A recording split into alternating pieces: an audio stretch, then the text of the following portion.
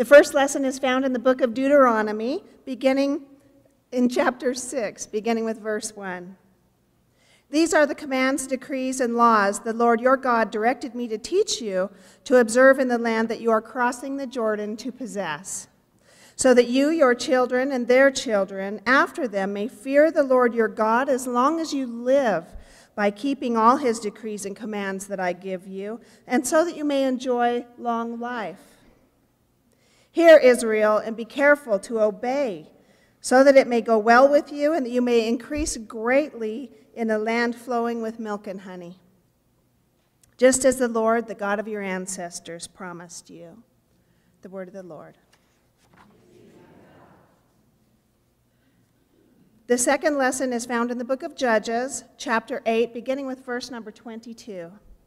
The Israelites said to Gideon, "Rule over us, you, your son, and your grandson, because you have saved us from the hand of Midian." But Gideon told them, "I will not rule over you, nor will my son rule over you. The Lord will rule over you." And he said, "I do have one request, that each of you would give me an earring from your share of the plunder." It was the custom of the Ishmaelites to wear gold earrings. They answered, "We'll be glad to give them." So they spread out a garment, and each of them threw a ring from his plunder onto it. The weight of the gold rings he asked for came to 1,700 shekels, not counting the ornaments, the pendants, and the purple garments worn by the kings of Midian, or the chains that were on their camels' necks. Gideon made the gold into an ephod, which he placed in Ophrah, his town. All Israel prostituted themselves by worshiping it there, and it became a snare to Gideon and his family. The word of the Lord. The psalm is found in 105, beginning with verse 1. Give praise to the Lord, proclaim his name. Make known among the nations what he has done. Sing to him, sing praise to him. Tell all of his wonderful acts. Glory in his holy name. Let the hearts of those who seek the Lord rejoice. The word of the Lord. Please stand for the reading of the gospel.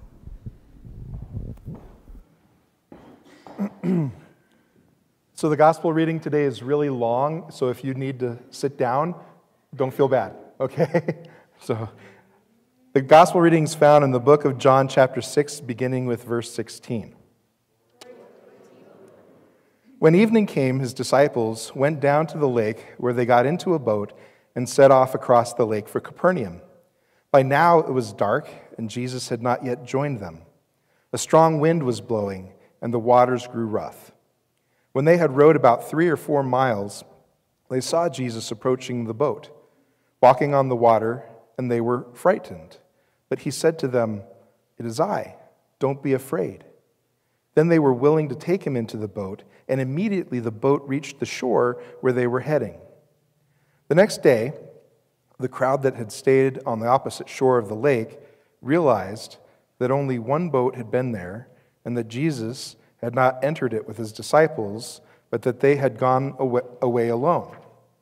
Then some boats from Tiberias landed near the place where the people had eaten the bread after the Lord had given thanks. Once the crowd realized that neither Jesus nor his disciples were there, they got into the boats and went to Capernaum in search of Jesus. When they found him on the other side of the lake, they asked him, "Rabbi, when did you get here?" Jesus answered, "Very truly I tell you, you're looking for me not because you saw the signs I performed, but because you ate the loaves and had your fill. Do not work for food that spoils, but for food that endures to eternal life, which the Son of Man will give you. For on him God the Father has placed his seal of approval." Then they asked him, "What must we do to do the works God requires?" Jesus answered, "The work of God is this, to believe in the one he has sent." So they asked him, "What sign then will you give that we may see it and believe you? What will you do? Our ancestors ate the manna in the wilderness. As it is written, he gave them bread from heaven to eat."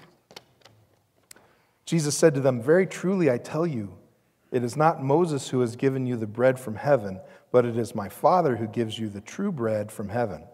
For the bread of God is the bread that comes down from heaven and gives life to the world. Sir, they said, always give us this bread.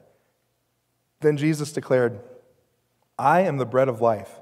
Whoever comes to me will never go hungry, and whoever believes in me will never be thirsty. But as I told you, you have seen me, and still you do not believe. All those the Father gives me will come to me, and whoever comes to me, I will never drive away. For I have come down from heaven not to do my will, but to do the will of him who sent me. And this is the will of him who sent me, that I shall lose none of all those he has given me, but raise them up at the last day.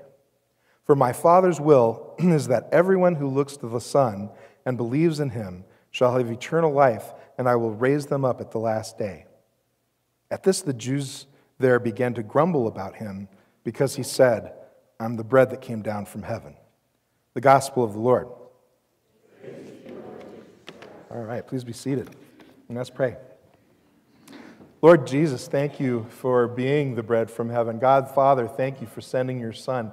Thank you, God, for your Holy Spirit that truly fills us.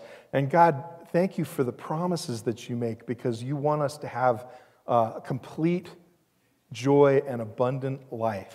Your will for us is good. So thank you for that. And Lord, help us to hear you today in Jesus' name. Amen. So if you're doing the 40 days of prayer journal, which I love, it's been really good. I've enjoyed it all week. We're actually start today as I am the light of the world. This last week was I am the bread of life, and you'll notice that there's 7 I am statements in the 40 days that we'll be talking about that Jesus says about himself. I am this, I am that. So this week what we're talking about is I am the bread of life. And in each of these 7 I am statements, God makes covenant promises to us. He makes a covenant promise. So a covenant is a never-ending, unbreakable relationship. So the type of relationship, or the type of promise that Jesus is making through these I am statements is these are relationship promises. So now I got to ask you, so is God love? Yes. Is God good? Like all the time, right? Okay, all the time. God is good, right? And is God perfect? Yes, okay. So if God is love, God is good, and God is perfect, then the ifs and thens of all of his promises are loving, good, and perfect. Okay? So in other words, all of these promises are conditional in the sense that there are instructions involved with them. If you do this, then this will happen. Okay? And we need to pay attention to that because we want to participate in life with God and with one another. That's why he gives the promises. They're relationship promises. And he wants us to do relationship with him and with each other in fullness forever. And so each covenant promise comes with these instructions, like the psalm. The reason we did Psalm 105 verses 1 to 3 twice today, that was our call to worship, and also we read it, is because it says, praise the Lord. Here's how you do it. All right? I wanted you to see that there's ways to do things that gives glory to God, that he enjoys. This is how he wants us to do things. And so with these covenant promises, there are these if-then things that happen. So the first I am statement that we've covered already in the journals is I am the bread of life. So John 6, beginning with verse 35, and I'll get to that. John 6, 35. And Jesus said to them, I am the bread of life. He who comes to me shall never hunger, and he who believes in me shall never thirst. So do you see the condition of that? I'm the bread of life. If you come to me, if you believe in me, then you will never hunger, you'll never thirst. Okay? We need to pay attention to the conditions, because what God wants is for us to have, and Jesus said this in John chapter 15, I want you to have abundant life and complete joy. Here's how you do it, okay? So I'm the bread of life. He who comes to me shall never hunger. He who believes in me shall never thirst. What does I am the bread of life mean? Okay, well, what does bread do?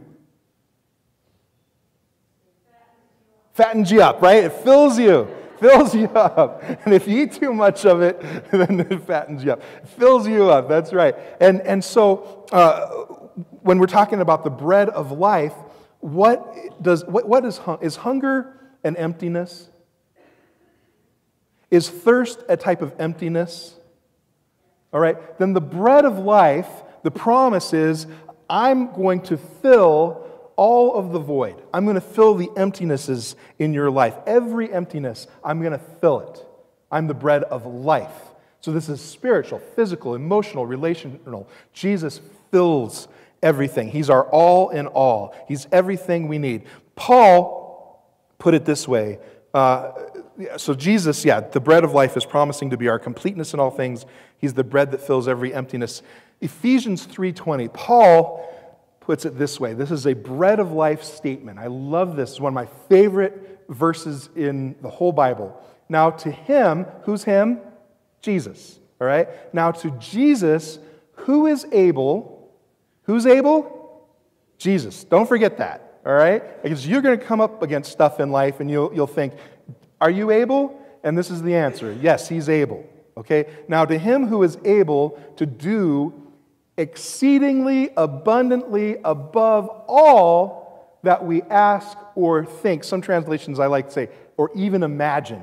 Right? So to him who is able to do not just a little bit, not just not just enough, but to him who is able to do exceedingly abundantly above all that you can even think, you can ask or even imagine, according to, and this is very important, the power that works in us. Where's the power?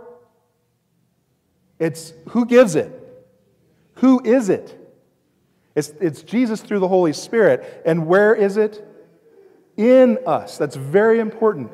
The one that fills all things, that is all in all, that is exceedingly abundant, is in us. That his power through the Holy Spirit, who he is in us. To him be glory in the church by Christ Jesus to all generation, forever and ever. Amen.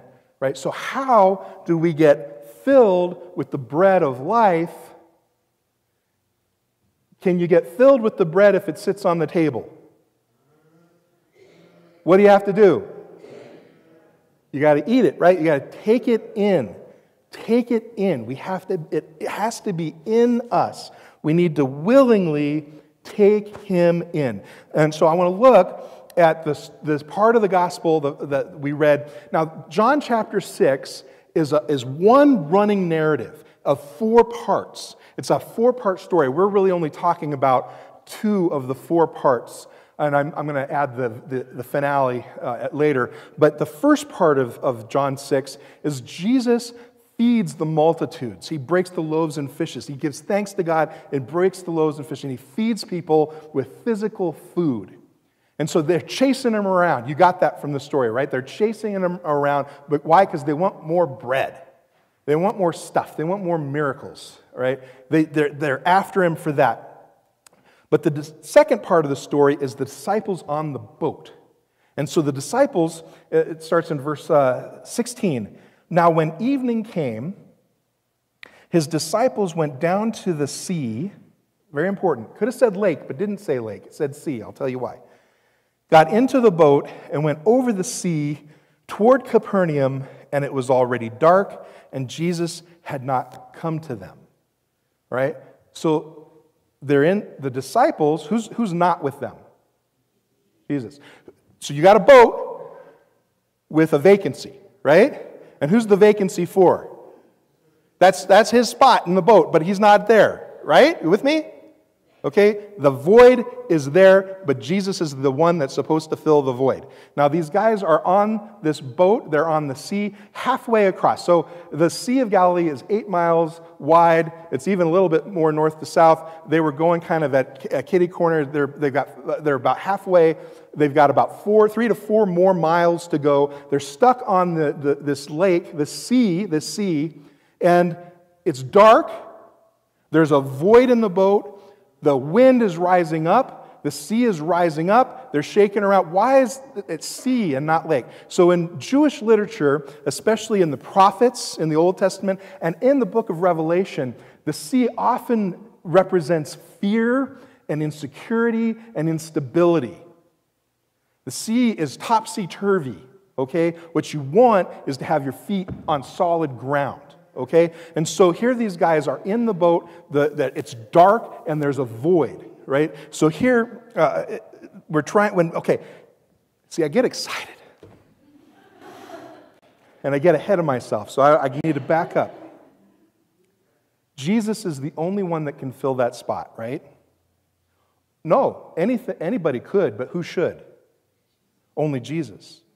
Now, is these guys in the dark, on the sea, with wind and the waves, if this is not a metaphor for life without Jesus, I don't know what is.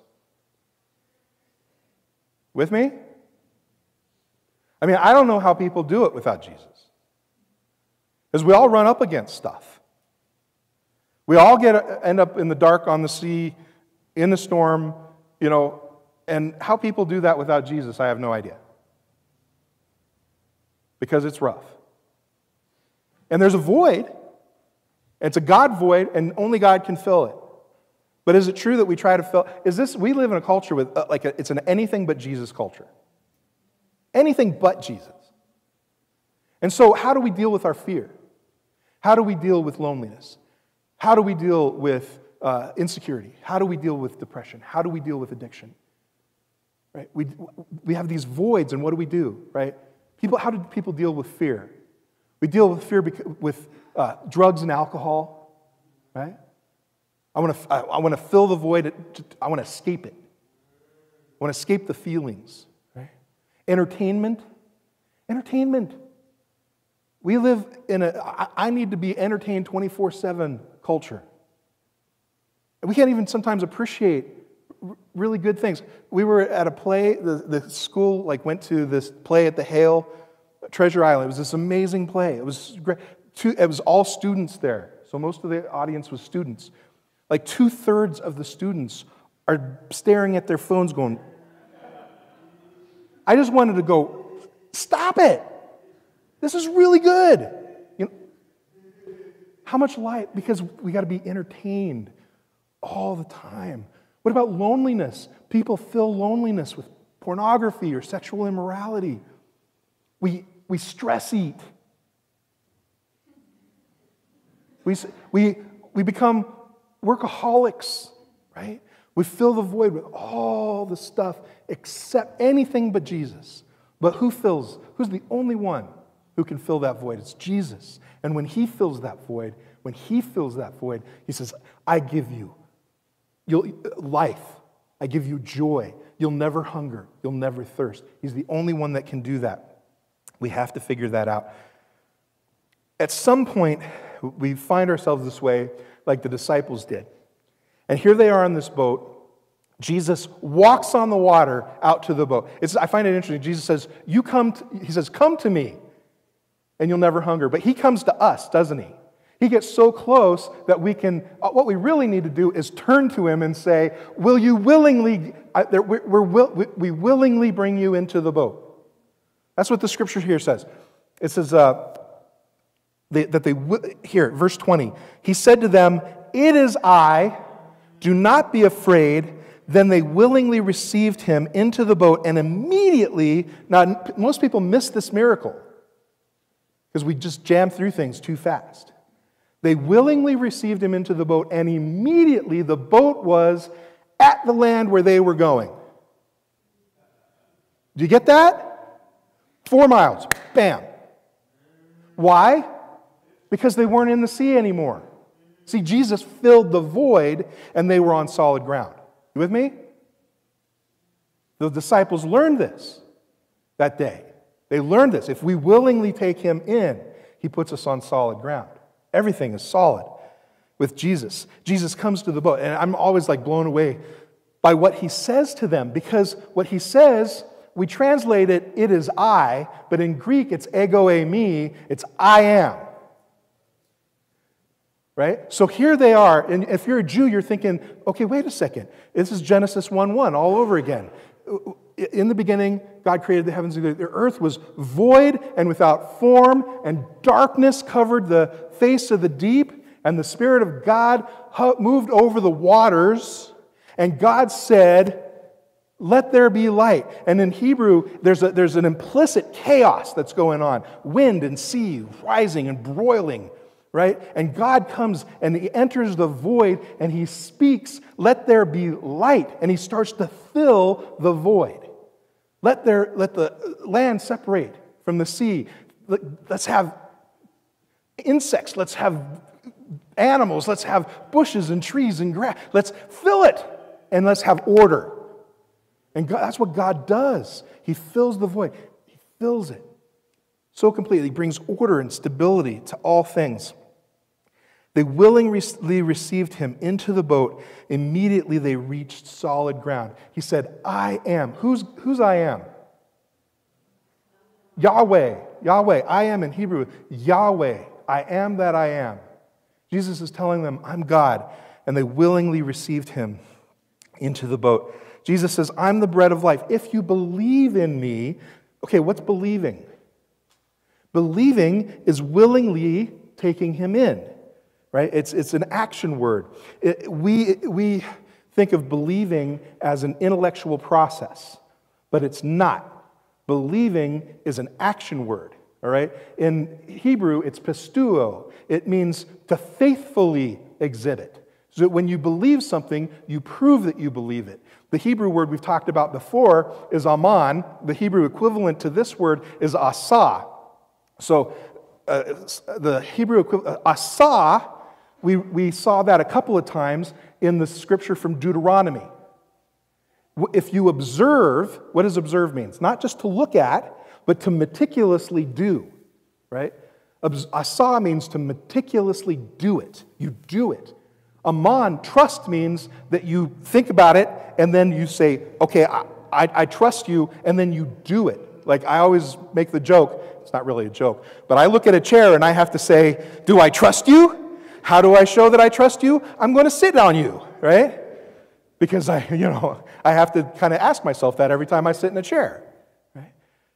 We have to trust. We do it. It's always a doing, okay? So, believing is what Jesus talked about in Luke chapter 6. I reiterate this scripture all the time. It's very important to us as disciples, right? Jesus in Luke chapter 6, He says, why do you call me Lord, Lord, and not do what I tell you to do? If you come to me and you hear what I say and you do it, you're like a man who builds his house on the rock. And the winds come and the flood comes, but the house stands firm, right? If you hear what I say, do it. All right, that's asa. That's asa in a picture, right? Deuteronomy chapter 6, God tells Israel through Moses, he says, I'm giving you all of this to do because I love you. I want you to have long life.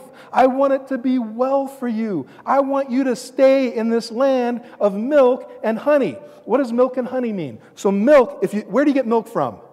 Animals, right? So it's not flowing with, it's got so many animals that it's flowing with milk. What makes honey? Bees. What do bees do? Pollination, right? So you have, bees are making the fruit and the vegetables and the trees and the nuts and all those. So you've got so much, exceedingly, abundantly, beyond all we can ask or even imagine. So God says, that's what I want for you. So therefore, hear, O Israel, and be careful to asa. And go to the next screen. This is important, right? Because it's not italicized here, but in your Bibles, the word it is italicized, which means they stuck it in there. It's not in Scripture. It sounds like it's supposed to be. But it's, hear, O Israel, observe, asa. Well, implicitly, what's the asa? You asa it. What's the it? It's the covenant. It's the relationship. It's the parameters and rules of the relationship. That it may be well with you. What does God want for us? I just can't get this through to you enough. God is not out to slap you or zing you or ding you every time you eat an extra cookie. He loves you. He wants you. He wants it to be well with you. He wants you to have abundant life and complete joy. That is what God wants. He just says, Asa, willingly take me in. Call me Lord, Lord, and do what I tell you to do. That's how we have abundant life. Jesus promises that He is the bread of life. When we willingly take Him in, He fills our emptiness. He puts us on solid ground. Now, how do we end up keeping Him out? If you listened to John chapter 6, there were a whole bunch of people there. They were not only His followers, many of them were His disciples. Not the 12, but there were other disciples. And they were chasing around after Him, and at one point they leave Him completely. But what was it that kept them from willingly receiving Jesus? In the scripture it said that they grumbled, they argued, they complained. This is not just the history of the Jews, all right? You can go back and say, oh, that's the Jewish people. They're always doing that. Grumbling, arguing, and complaining. Look at Exodus. These stiff-necked people, they grumble so much. I'm sorry, but that's all of us. Okay? And if you want to keep people out of your lives, by all means, be a grumbler and an arguer and a complainer. Because everybody loves to hang out with them, right? Okay, so we put God, we put Him at a distance when we hear what He says and we argue and complain. John 6:41, the Jews then complained about Him because He said, I am the bread of life which came down from heaven. They said, what you're saying is too hard for us. What you're saying is too hard for us. And when we keep Jesus out, we tend to take things in that don't satisfy. For example, have you ever been super, super, super thirsty? You needed to drink water, but it was going to be a little bit of work to get the water. So, you're in the office, right? And you know you need a glass of water, but what's really close is the coffee pot. So instead, you drink coffee. Does that satisfy your thirst? It makes it worse, right? So see, this is what happens when we keep God at a distance. The void stays the void. We get hungry, we get thirsty. What we need is Him, but we take in what is expedient. When really He's so close, all we need to do is turn and say, well, there He is saying, it is I. Willingly take Him in. We need to do that. Because what will happen if we're not careful is, this always kind of freaks me out. It's John 6:66. But one of the saddest scriptures in the Bible, John 6:66. From that time, many of His disciples went back and walked with Him no more. That's shocking to me. And so sad. They heard, but they only wanted to be fed with bread. And then Jesus said to the 12, do you also want to go away? But see, these guys had been in the boat, hadn't they? And they had Him come to them and say, I am, do not be afraid. And they willingly took Him in, and they were instantly on solid ground. And Simon Peter answered Him, Lord, to whom shall we go? You have the words of eternal life. Also, we have come to believe and to know that you are the Christ, the Son of the living God. Were they perfect? No. Did they take Him in? Yes. And they kept taking Him in. And they kept taking Him in. And He changed their lives and our lives forever, right? We just keep taking Him in. There's one other thing. Let's see. Yeah. So don't let your physical or spiritual hunger or thirst rule you. Take Him in and be filled. He's your all in all. There's only one other warning that I kind of want to set out there as we get into these covenant promises with these I am statements. And this warning is something that is really, it's precarious, right? And you see it happen with Judas. And Judas knew that Jesus was the Messiah, the Son of the living God. But there's something that we know that Judas loved. He had a love for money. He had a love for money. And he convinced himself that the money could be used for good. I'm going to do it for something good. I'm going to take the money and use it for something good. But it was still a love for money, not a love for Jesus at some point. Where this really shows up for me, I love the Old Testament so much. And in the Judges, there's this guy Gideon. And Gideon, God comes to Gideon and God says to Gideon, Gideon, I'm going to make you my hero. And Gideon says, but I'm a coward. God says, no, I'm going to make you my hero. Gideon says, if you're going to make me your hero, I need confirmation. And so God keeps giving Gideon confirmation that he wants him to be his hero. God gives Gideon confirmation so much that every time Gideon asks for it, God gives him confirmation. Eventually, God just starts giving the confirmation without him asking for it. And so Gideon obeys God in these really outlandish ways and saves the kingdom of Israel from its enemies. He's a successful, victorious hero. And the people, this is what we read earlier, the people looked at him and said, we want you to rule us. But Gideon said, no. I won't rule you. My son won't rule you. Only God should rule you. But there's just one little thing that I would like. I just have one request.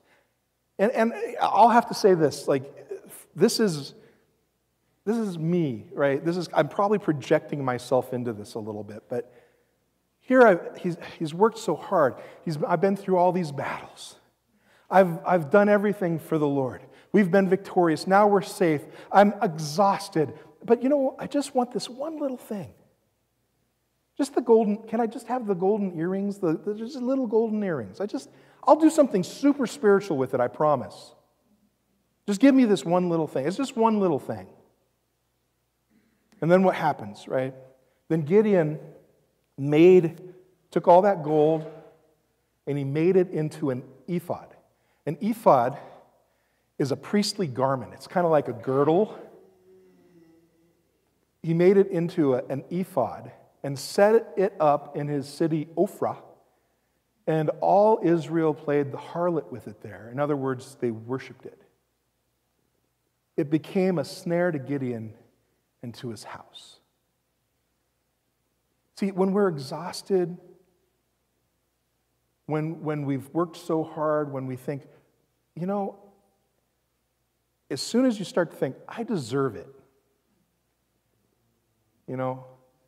I just need this one. I've done everything for everybody else. I just need this one little thing for me. That's when it all falls apart. From the time I was little, I was 4 years old. I used to have this pastor that I adored. He was an associate pastor at the church, and I loved him. I called him Reverend Don because I couldn't say Reverend at 4, and I had my little Reverend Don tie, and I pretended I would preach to my stuffed animals. I was like Reverend Don. Reverend Don ran off with the church secretary. And that hurt me, crushed me. As I understood that was wrong. In our lifetime, in my lifetime, 52 years old, how many great heroes and defenders of the faith, Bible teachers, preachers, evangelists, have fallen because of that one little thing. I just need that. I just need one thing for me. Just one thing for me. And Satan likes to dangle it out there, right? Oh, you deserve it. It's just one bite. He's been saying that from the garden, right? Just one bite. You'll be a better pastor if you just give into this one thing, right? This is exactly the point where we need to get on our knees and say, Jesus, bread of life, come into the boat. There's a void here, an emptiness, and it can only be filled by you. I need you to fill the void. When I'm weak, you're strong. When I'm weak, you're strong. So take my weakness Take my hunger. Fill me with you. Willingly take him into your hearts and minds. He'll fill you up. He'll put you on solid ground. He wants to be your bread of life. If you asa, observe, if you aman, if you trust, if you pistuo, if you faithfully do, he promises that you will never hunger and you will never thirst, no matter what winds rise up, no matter what storms blow, no matter what darkness covers. He promises. And he keeps his promises because he cannot lie. We just willingly take him in. Willingly take him in. He promises that he's the bread of life for you. Amen? All right.